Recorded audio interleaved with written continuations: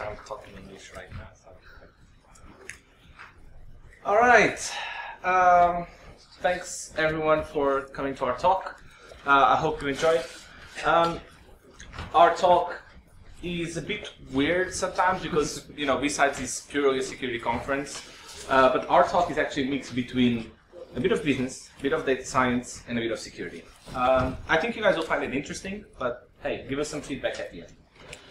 So our agenda for today is this one. We're going to explain to you guys who we are and why we're talking about this, where we use machine learning and data science in cybersecurity.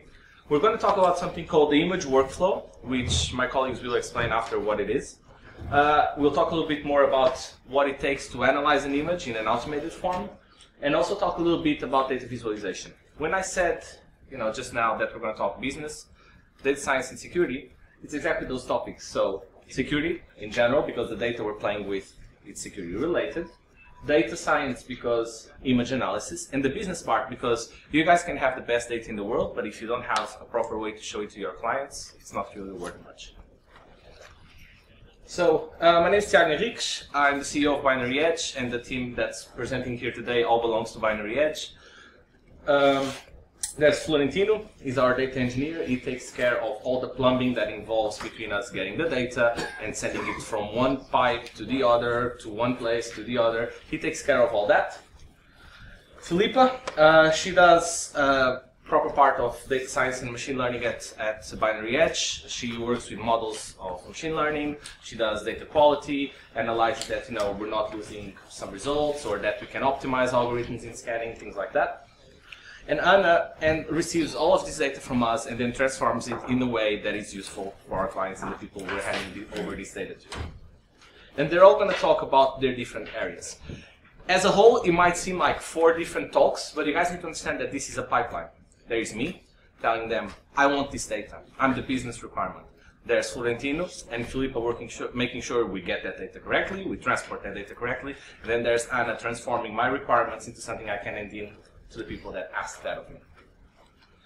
If I had to describe Binary Edge, this is the perfect image to describe it. We play with machine learning, we have some hacking skills, security is our domain expertise, lots of statistics because you can put it in a fancy way, but machine learning, data science is just advanced statistics. So how exactly did we get here to mix data science and security? Right now, Binary Edge scans 200 ports of the entire IPv4 space per month. That's about 1.4 billion of events a month. And then we also do torrent monitoring. Right now, that number is way, way bigger. We're monitoring way more than 746,000. And this keeps increasing every month, and it also generates a lot of events. So as you guys can imagine, we've got this huge, using a buzzword, data lake, and we needed a way not only to make it useful for our clients, but also for us to do some exploratory data analysis. Which brings us to interesting things that I'll show you guys in a little bit. When I say we scan the entire IPv4 space, it leads to things like this. This is one way of representing our scans.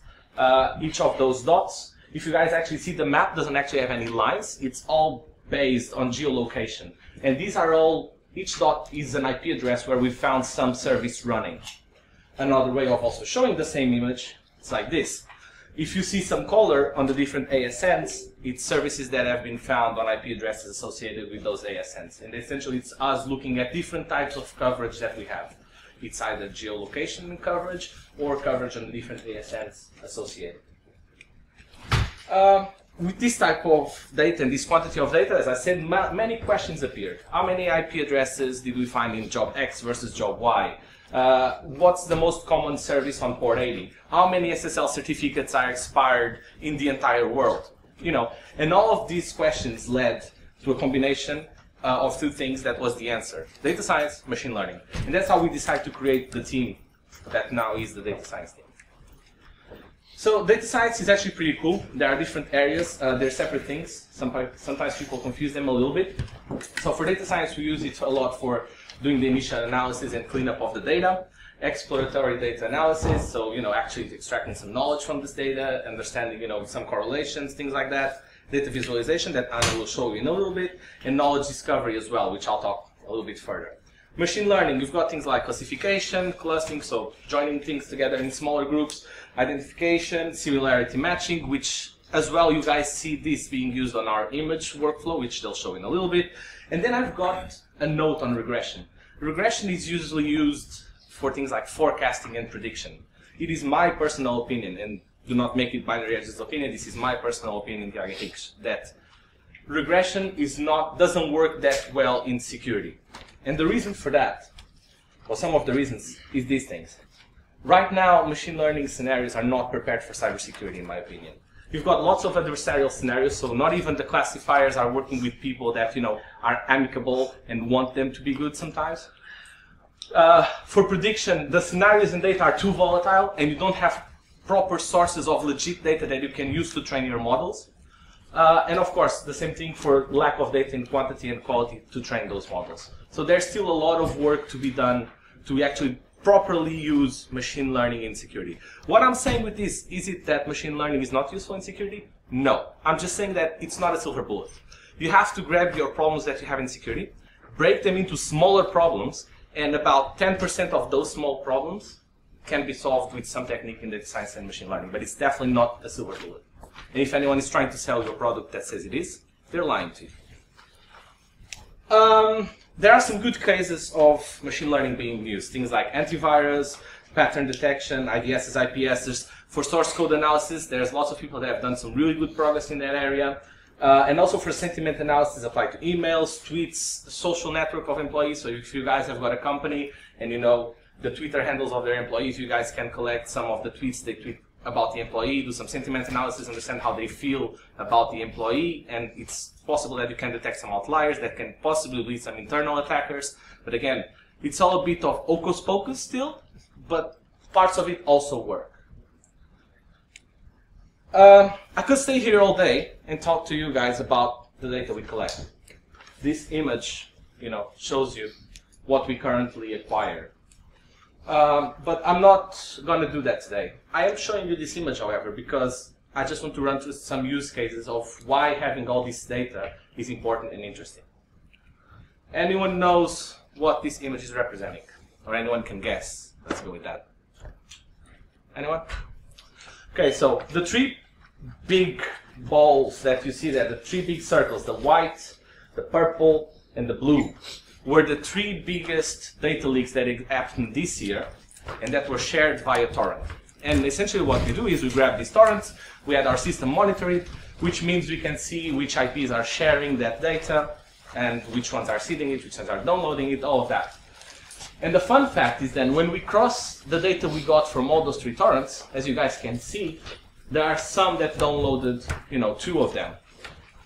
We then cross this with trying to identify who those IP belongs to.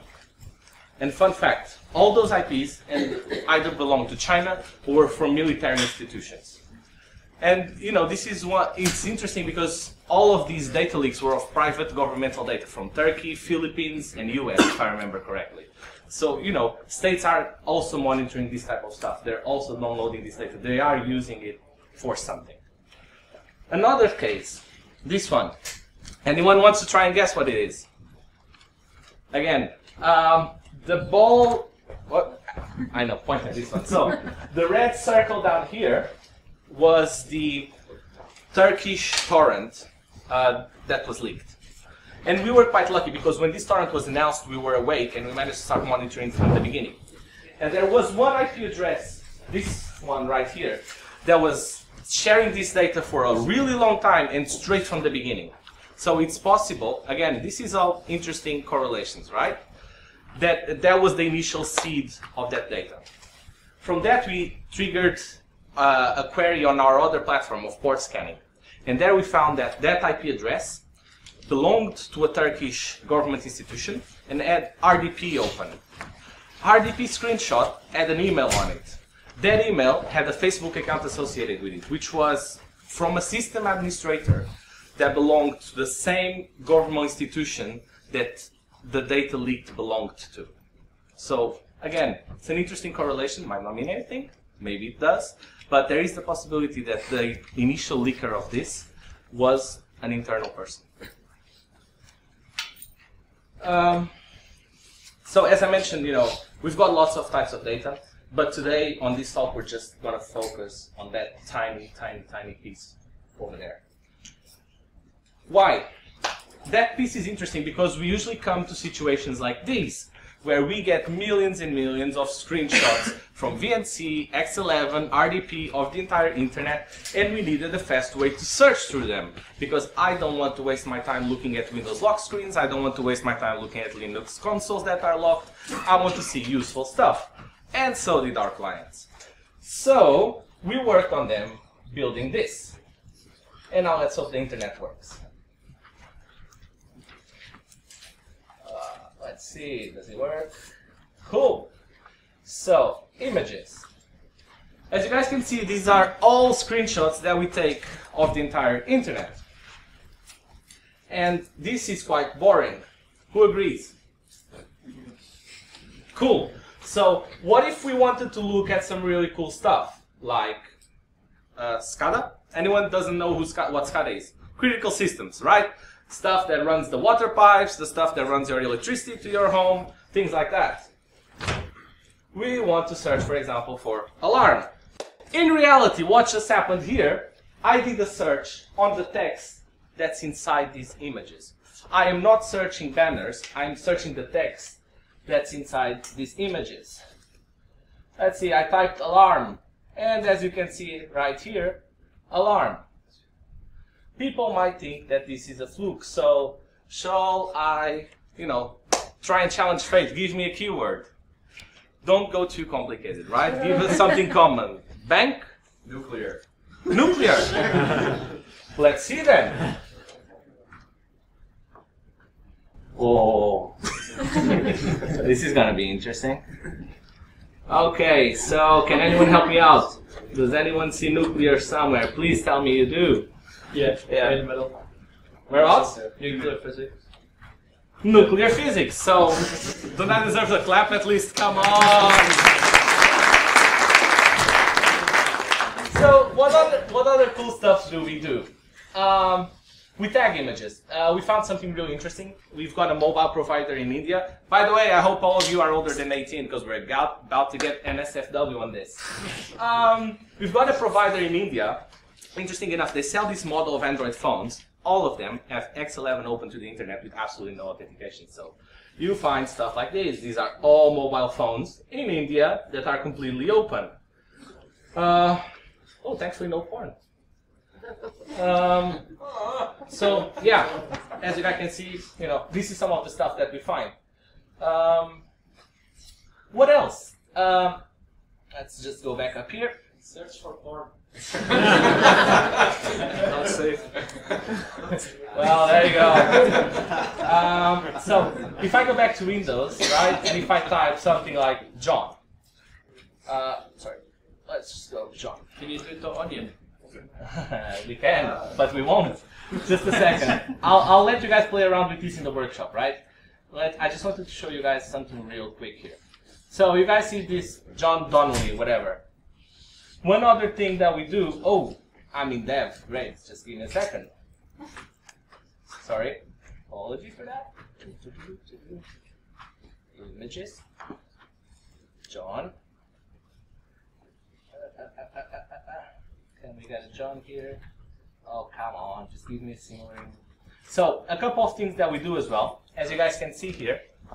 Every time an image comes into our pipeline, we calculate similar images to that original image. What this allows is that if we find something that we find interesting, like Honeywell, we can just click on it and we'll get access to all the other IPs that have that same image without having to manually look for it. But I just wanted to quickly show you guys something here, but it's being a bit complicated. Let's just see. And I promise it's my last demo. Come on.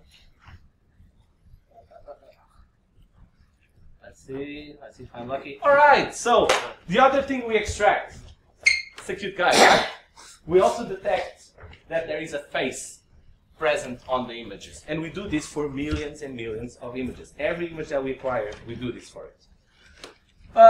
One last thing that you guys might find interesting as well, those of you that do know Windows well, you'll see, going back to our John Donnelly guy, he's got an email right here. We extract all these emails from these things and we throw it against an API we have internally that collects all data leaks we find on forums. If you guys have heard of Have I Been Pwned, we've got a copy of Have I Been Pwned internally. So we automatically know there's this set of IP addresses that belong to a company. They have RDP open. They have these users have their Facebook profiles, these LinkedIn profiles. They've got this email that we extract from RDP, and they are present in these data leaks. So it's a lot of information. And I'm now going to pass over to Florentino. Oh, just before. We went to Pixel Scam, a conference about 2 or 3 weeks ago, and everyone had a public IP on the Wi-Fi. Yes? Sure. What about privacy? Privacy of what? It's public data. Privacy of data. You are gluing all the data together, so you're putting all the data together. That's a problem, right? Not for us, because do you have any question or so that's European protection law, right? Yeah. So one of the first things that we did when we started the company, we hired a company of EU and Swiss data lawyers, and they give us a set of guidelines that we need to follow to be within the law. So, and that's where my privacy concerns at, essentially, because then I just feel lawyers take care of this, and it doesn't become my problem anymore. A Pixel Scam. Everyone had a public IP address, and automatically we caught RDPs and things like that open, because people still get protected by NAT. Everyone always criticizes NAT, security by obscurity and all that. Security by obscurity and NAT have been protecting you since a really long time. And now I'll pass over to Florentino, who will actually talk to you guys about some details of the things that we do. So, now that Gab scared all of you, I'm going to get a little bit technical. So, you just saw our portal, which is maybe the best thing we have. And it's really interesting to take a look at what is behind that portal. So, we gathered a lot of data about these images. And the way we provide that data and other sources of data to the portal is through microservices, REST APIs. We found that this was a really simple way of creating an architecture that can deal with several types of data, and it's really lightweight. So, how do we get this data? When we scan the internet, any target, there are types of scans, those for VNC, RDP, X11, that can or cannot generate a screenshot. And if we get a screenshot, we create a queue of work that we then send to what we internally call our image workflow. Now, what is this? We decided that we wanted a robust way of processing all these images. And as you might guess, finding logos, detecting faces, running OCR, this is kind of heavy. So we needed to create something that would scale. So there are options on the market to create things that are distributed and scalable, but we found that we didn't like any of them, so we built our own. And we did this by creating simple Python modules, each one responsible for a certain task, and linking all of them. And we have on the cloud, let's call it a queue, and we put work there, and the modules just go there and pick work. What this allows us is that if you need more power for a certain task, you just launch another process equal to the others, and it just needs to go get work to that queue, and then store the data that it collects in the database. In this way, you can easily distribute and scale. There are some concerns. You have to do a lot of error handling and stuff like that. And when you work with the cloud, there are lots of errors that you don't know that you're going to get. So it's kind of an iterative process, and this is not perfect yet, but it works pretty good. If you can afford using cloud services, do it, because it takes a lot of work to maintain databases and all of that. There are errors everywhere. So if you can avoid that overhead, please do. So what exactly do we do? When one of them, I'm going to talk about the workflow as a whole and not each module. But essentially, we generate a notification each time we get a link, a screenshot, and we take that image and we start by extracting the target metadata. And then we create a signature. And this signature, you can think of it as encoding the whole image as a string. As you might have guessed, you lose detail, but this allows for fast comparison. So how this works? This is really a hash. Now, for pretty much most of you here, when we talk about hash, you immediately think about cryptographic hashes, and this is different. Cryptographic hashes, they are more about the properties of the file itself, and this type of hash is called a perceptual hash, which really takes the properties of the image itself. So this allows for an image that is slightly rotated, different colors, to be classified as the same. So when we receive an image, we just generate that small string, the signature, which is very quick, and then we generate small partial substrings. We then, in the database, we index all of these small strings, and when we want to search for similar images, we go to that index, to those indexes, and we get partial results, partial matches, and then we only have to compare a small subset of images. This way, we can obtain, as you have seen, the similar images on the fly and very quickly. It wouldn't be scalable to compare every image with every other image. So, afterwards, we perform a little test on the images. As you might guess, I don't know if you could see before, a lot of the images that we get are really black screens, and that's garbage. We're not going to run OCR against that.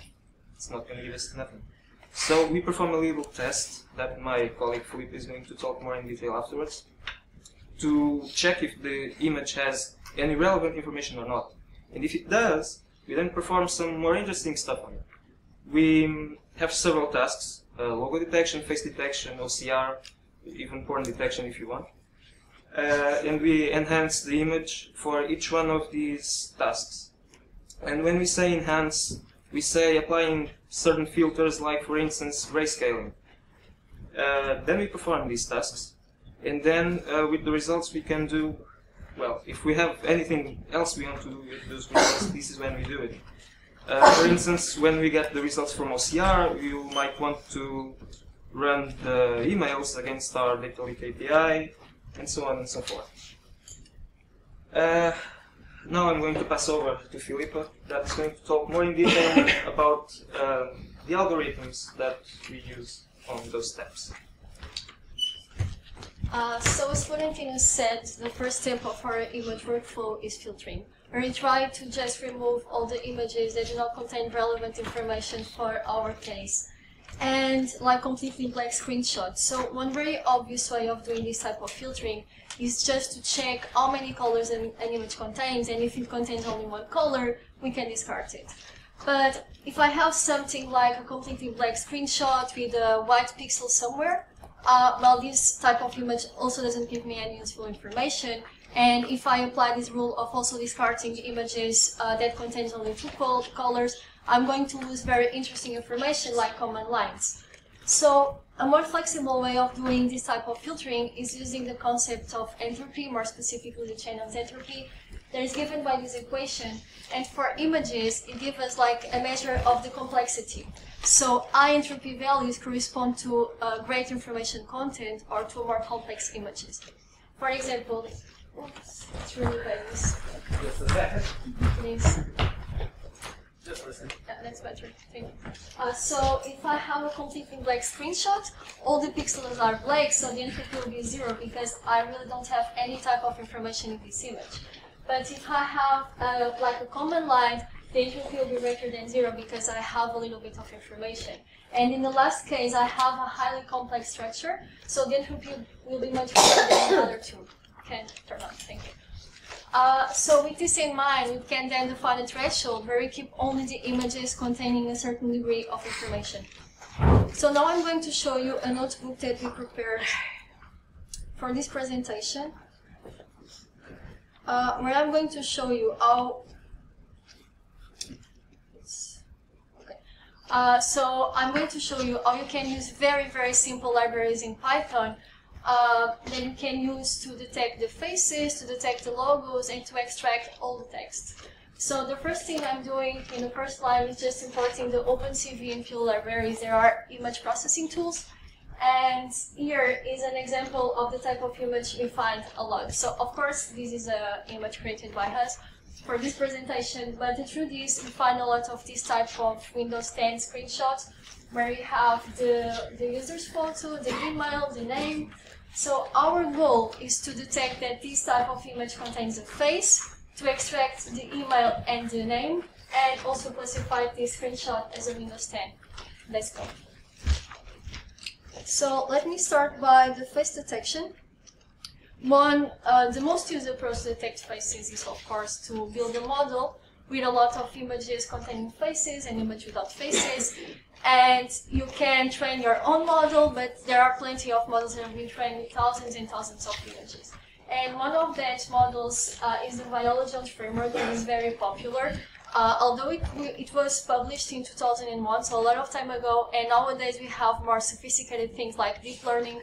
But for this presentation I decided to talk about the Biology framework because it's really simple to use, it's fast, it works really well in most cases, and it's available in OpenCV. So the details behind of this really clever framework are out of scope for this presentation, but you can find all the details in the original paper. This is entitled Rapid Object Detection Using a Boost Cascade of Simple Features. So for this presentation, I'm going to show you how you can use this framework in Python. So the first thing you do here is to load your image in grayscale because it simplifies the process a lot. And then you have the Biology framework available in OpenCV in the class called Cascade Classifier. And you have to load that XML file that contains the pre-classifiers, in this case for frontal faces. You also have available other classifiers for eyes, mouth, profile faces, upper body, lower body. So you just have to load the XML file of the things that you want to find in your image.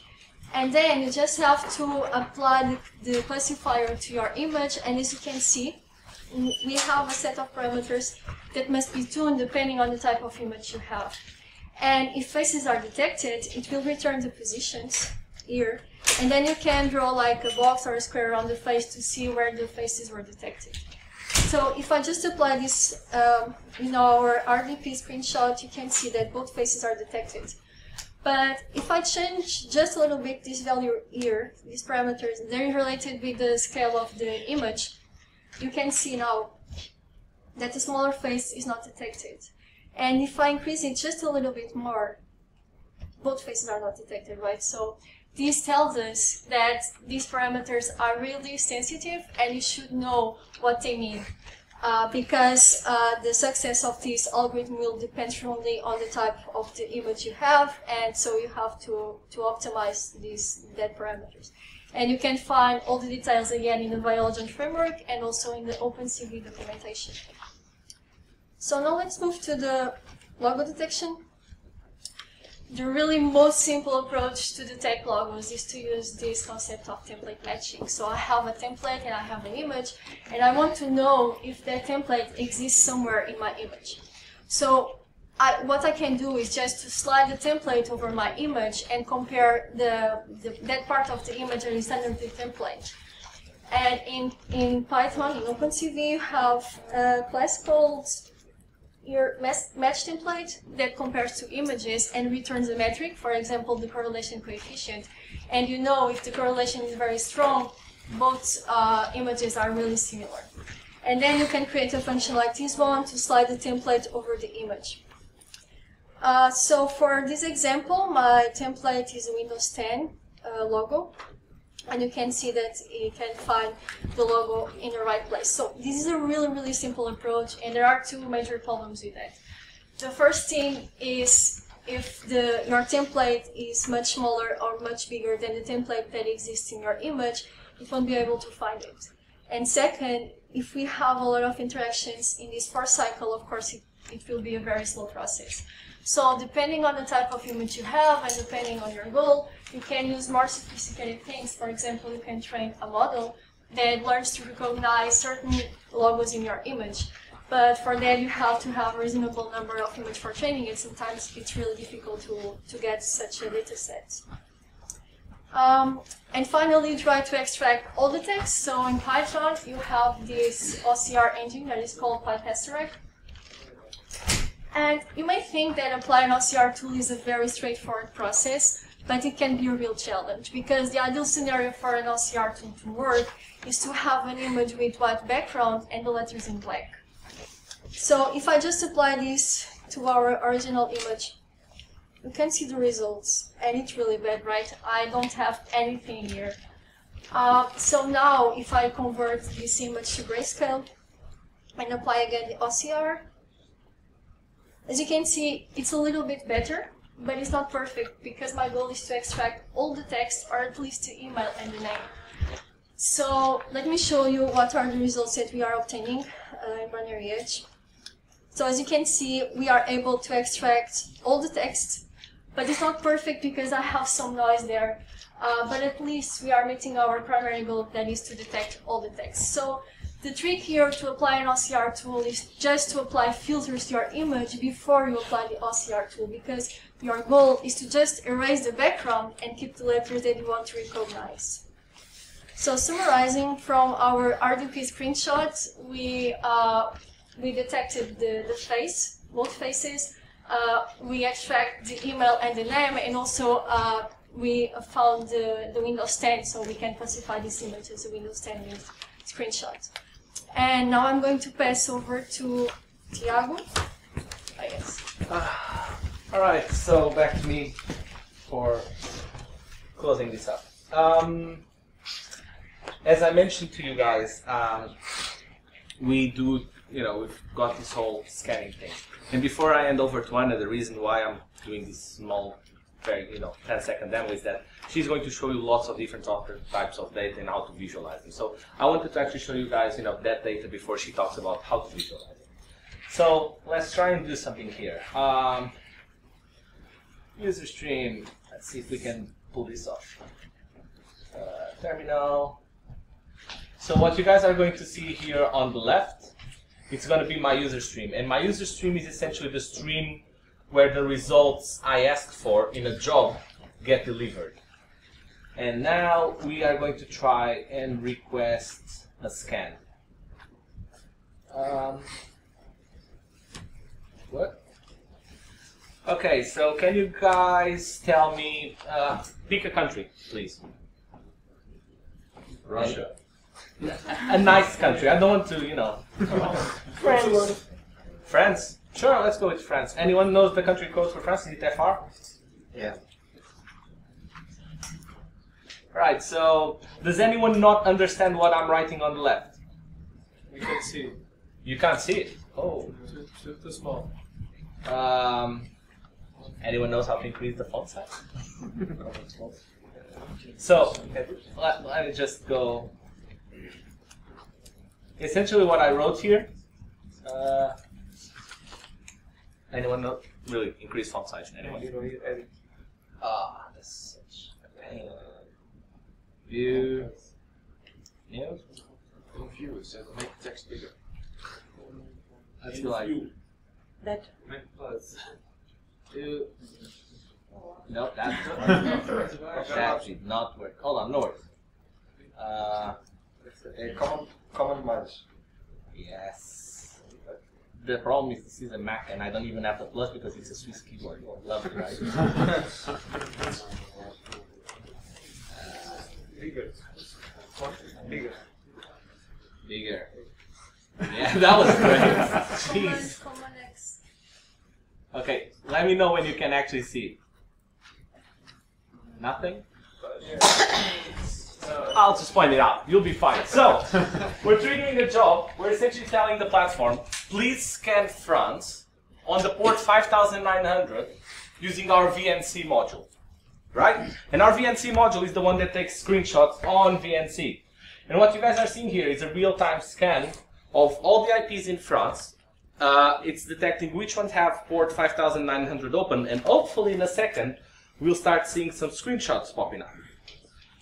I'll leave that running for a second, and in the meantime, public API, let's go with this. So we've got modules for all sorts of stuff. We've got modules for SSH, we've got modules for MQTT, we've got modules for RDP, and I'm going to show you, for example, for SSH. So that means if you ask scan for us with the SSH module, this is all the data we'll return to you guys. So the IP, the ports, all the ciphers, all the algorithms, all the public keys that the server returns. We return all of this information. And we return all this sort of information for all the different modules, for all the different protocols. Which means it's different types of information, therefore they need different visualizations. And this is what Anna is going to talk about. Let me just see if we start. Well, I'll leave this running and maybe we'll start to get some screenshots because France actually has quite a large IP range. So we'll see what happens. How do you determine that those IP ranges belong to France? Because we have a GeoIP type database thing that essentially tells us these ranges are assigned to these countries and they get updated every 24 hours. Use Maxmind. Maxmind and some others. There are some other databases. So you cross information across GeoIP databases, validate that actually it belongs to a specific country. Yes. And also routing data or not? Not right now. So Anna, I'll just pass over to you for a second, and you can do your part, and then maybe we'll look at the scan after. So I'm going to talk about data visualization, and just I want to show you the pipeline or the workflow we use for data visualization for all our types of data. So first, when I receive the data, like in the format you saw in the black screen, I need to see the variables and what's interesting and think about the audience and who I'm going to present it to. And then I'm going to think about the representation I want to show, the details, the tools to use, and then finishing up. But I'll show you this in detail.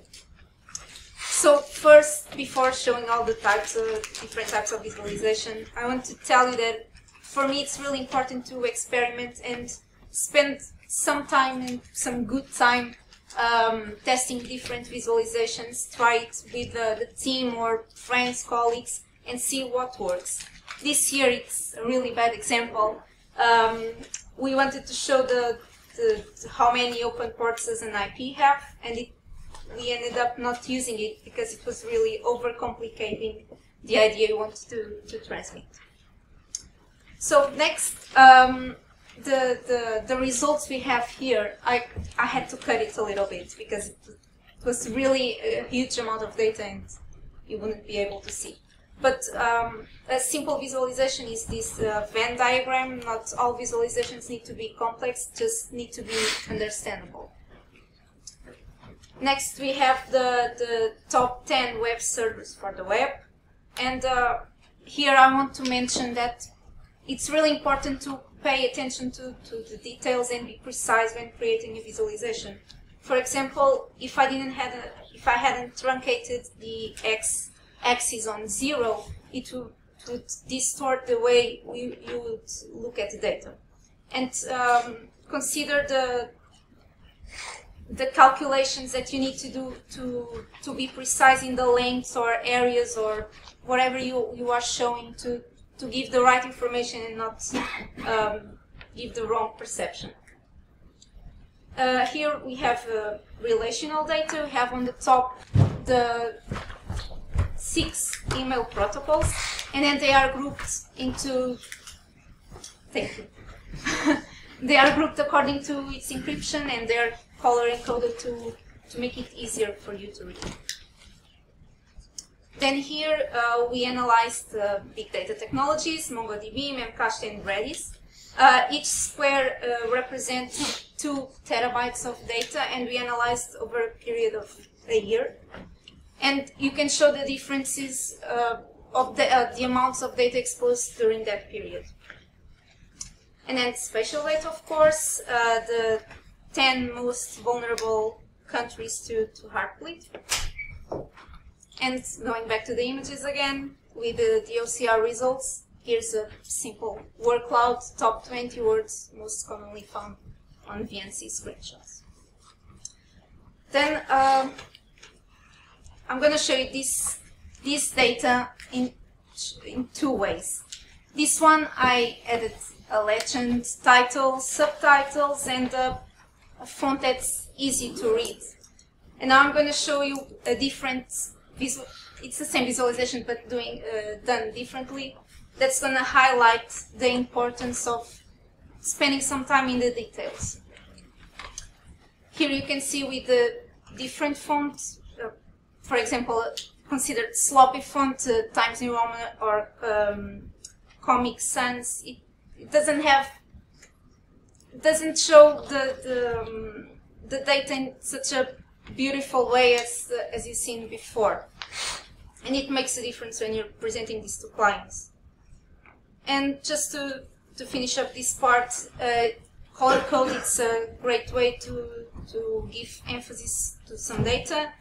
You can see that the first two boxes are the ones that had the higher counts of IP addresses with those key lengths. And then one thing that we always discuss at Binary Edge is, of course, comparing automation with originality, because those visualizations were created in Illustrator, or could be any other tool, but it took a while. So it would be much faster to do it with a programming language, Python or R, and just do the fine-tuning in Illustrator. But of course, it doesn't have the same effect and loses a little bit of the originality. So it's important to find a good balance between the two. And then just to finish up, it's really important to document every step of the process, like the calculations for areas, every choice of visualization according to the type of data you have. Review everything, and for the future consider what you could have done differently, what could be better, of course, and take constructive feedback, even if it means to let go of a visualization like I showed in the first slide. And now, Tiago, please. So, to finish up our talk, just two more slides. First one, we published a study of the entire IPv4 space, publicly available at isc.binaryedge.io. We looked at a couple of protocols. We published, some of the slides you've seen today are extracted from this report, so feel free to have a look. The other thing as well, we've got a little something for you guys. We've created actually a small comic that explains how we came together as a data science team. Anyone that wants one, feel free to come and get one. And any questions? That's it from us.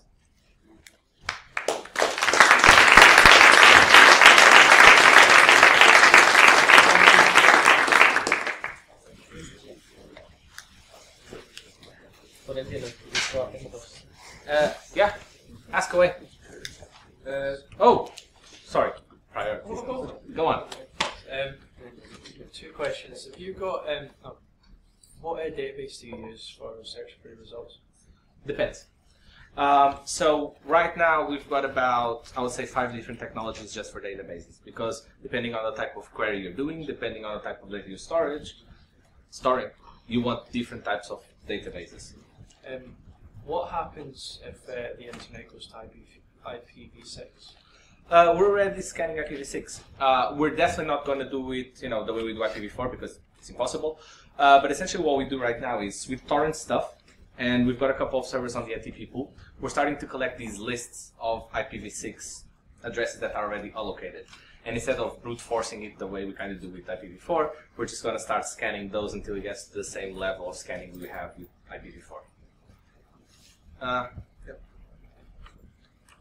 My first question was about IPv6, but I have several others. One is about facial recognition. Are you doing it actively and comparing with other type of tools like OSINT tools to correlation between all the social media plus the information you are gathering about the devices? So, as the lady over there mentioned before, that's kind of the line of where we stop. These correlations that we did with the torrents was private for us, and we would never provide our clients the ability to do that on our platform. We're a data gathering and data selling company, Yes, happy to say that. The data correlations that we do for our studies, it's private, it's internal, and no, we wouldn't do that. So you provide the source data, but you are... And you do whatever you want with the source data. By the way, it's not really whatever you do, because we do vet our clients. We don't just sell to anyone. You know, you guys, maybe some of you work for the Russian mafia. And if you come up to Binary Edge and we're not able to vet your background, we will not sell to you. So it's not... But do you sell for governments? Some. Okay, never mind that. About the devices, are you extracting metadata like the screen size and comparing different devices? So you can grab the banner. So that's why I wanted to actually, have you reconnected your access point again? Which one is it? The one that ends with get the fuck out. This one? Let me just see, because if I can get this running up again, this will answer your question. So essentially, we extract as much metadata as possible.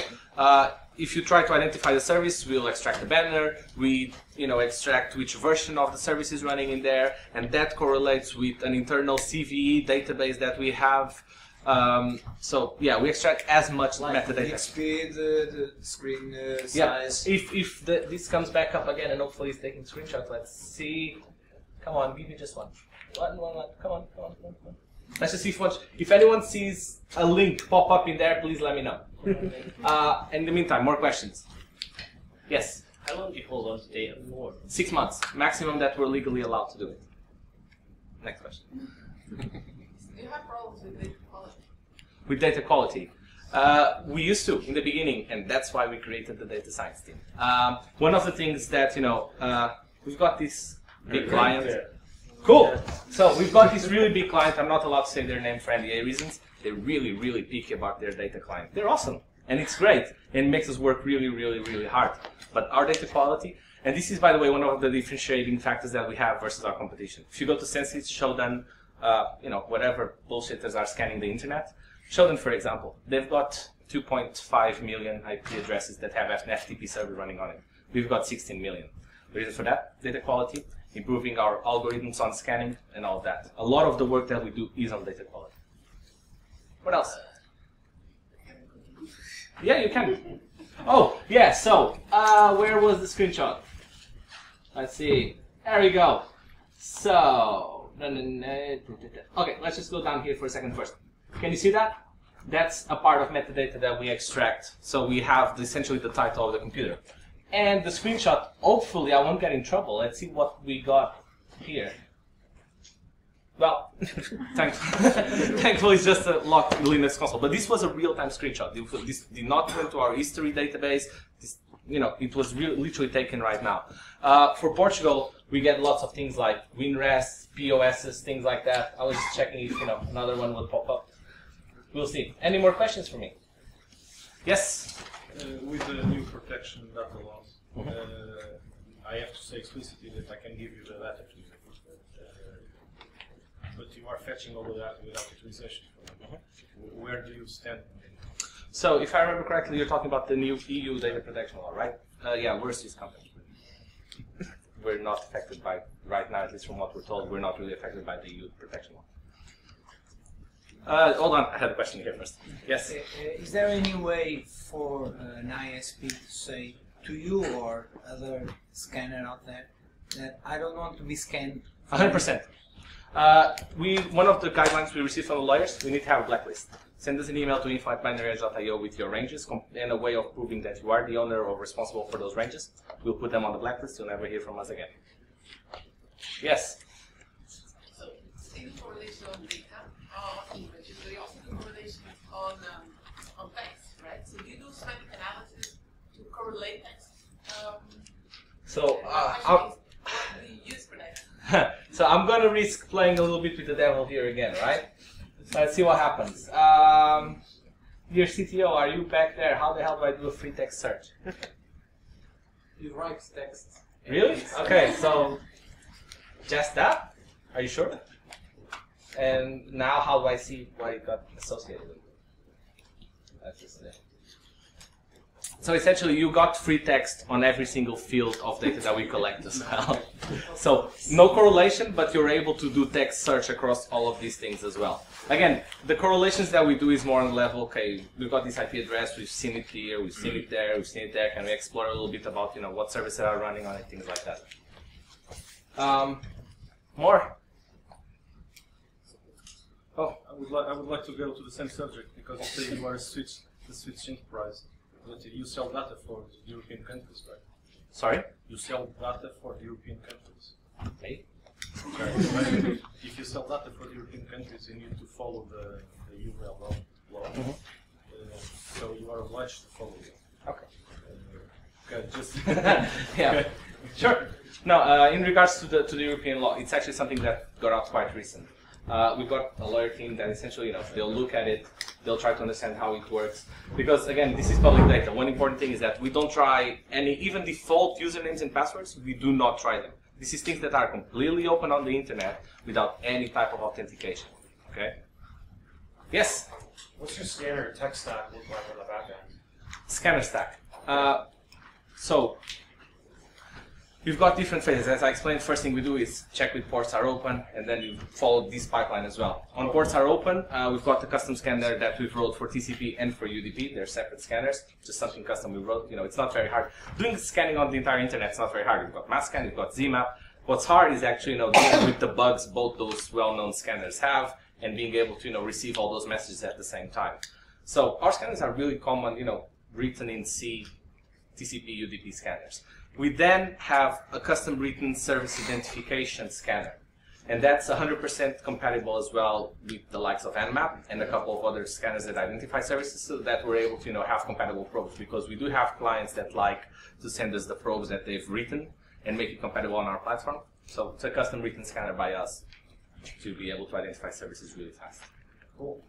And like your scanning nodes, I assume probably get blocked and shut down every once in a while. How have you dealt with that?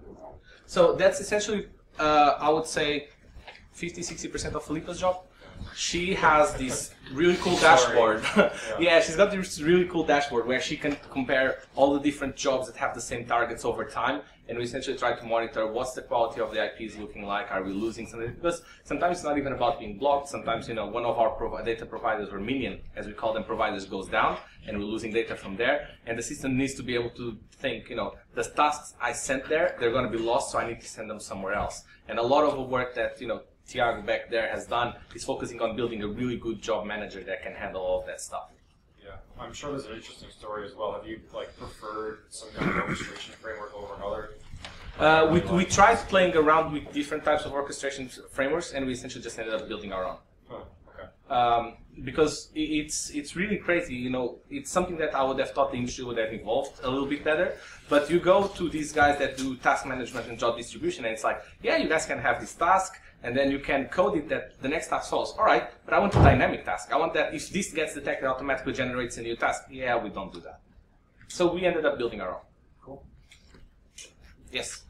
Are you doing some kind of inspection to files, like metadata and content inspection? So you can upload a doc file, just extract the metadata and the content itself? We've got what we call a recon platform, which I'm not showing here. Nope. And essentially that allows us to do things like the other way around. We put in a domain, and it will go and get all of those files, extract names from those files. It goes in the opposite direction. Instead of us starting... like Falcon? Never heard of Falcon, maybe. No, just pulling the files, extracting metadata, compiling, extracting like printer. Yeah. Okay. Yeah. Yes.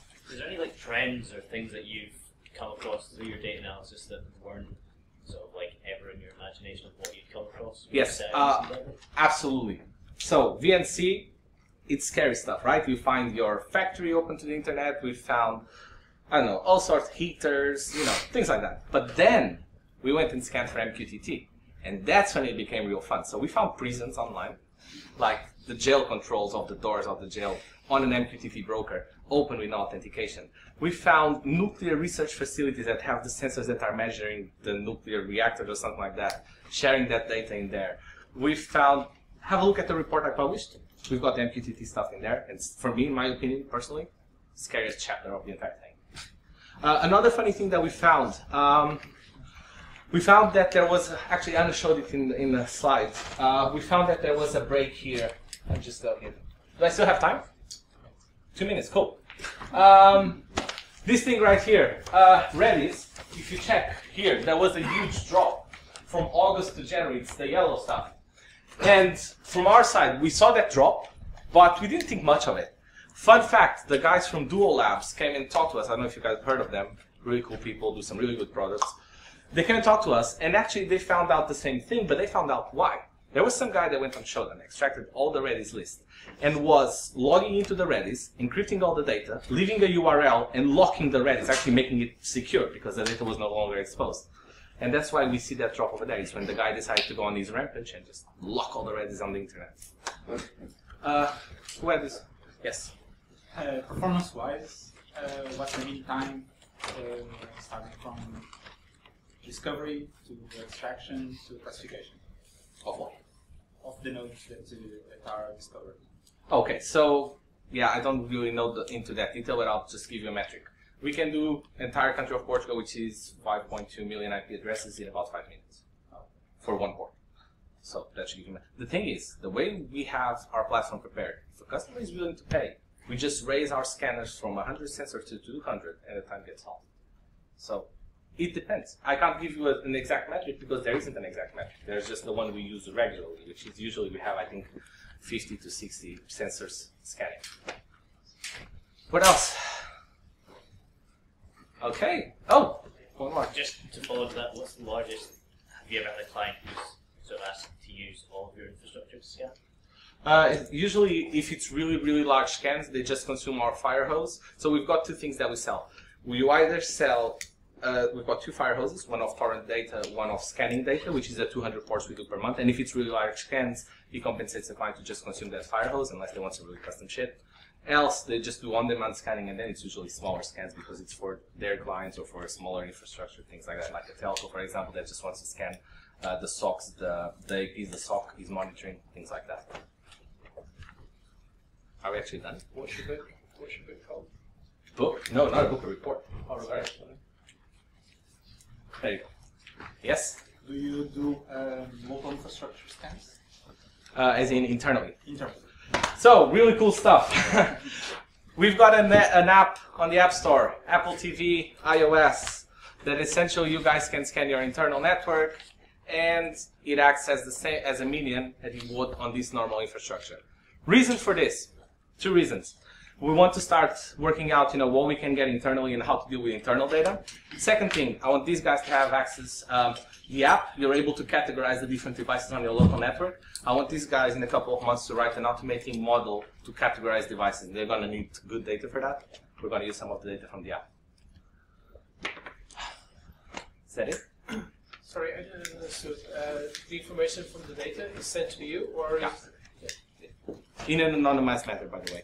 We don't send the IP source that it came from, the public IP source. The images are sent. What images? No, here there are no images. The data that the app sends is just, I had this amount of IP addresses with these devices. That's it. No images. Yes? Okay, apparently I'm done. Thank you guys very much.